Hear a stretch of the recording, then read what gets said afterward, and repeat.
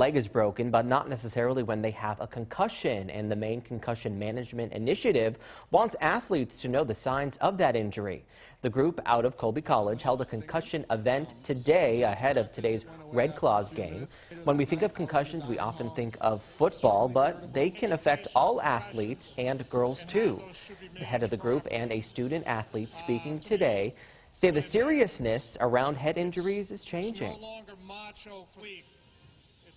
Used to play when you got your bells rung or you saw stars.